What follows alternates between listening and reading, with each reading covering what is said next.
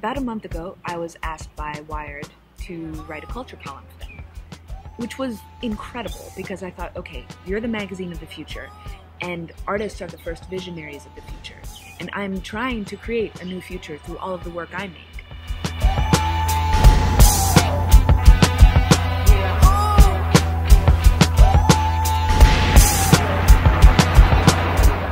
And so are all these amazing people I know.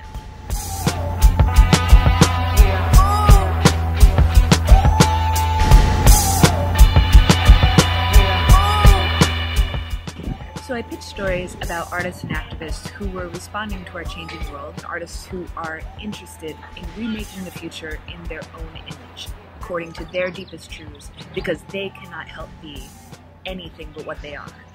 And these artists I pitched just happen to include a lot of women and a lot of people of color. And I didn't pitch them because they were women and people of color. I pitched them because that's what most of humanity is.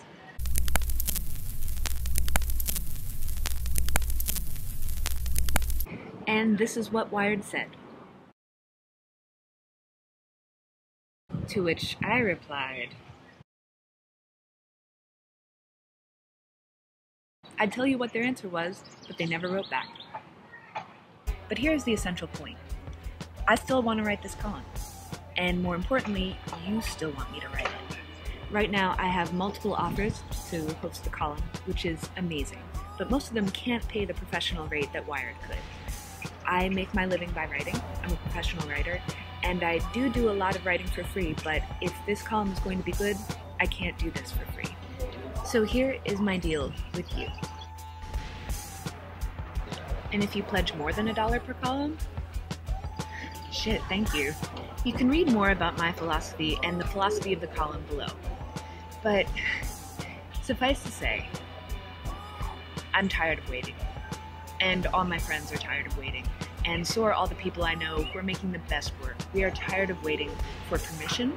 We are tired of waiting to be noticed. We are tired of having to convince people that our work is worth attention on the national and the global scale. We're not fringe. We're the mainstream. Who gets to decide what pop culture is? You do. We do. And we will. Thank you for watching.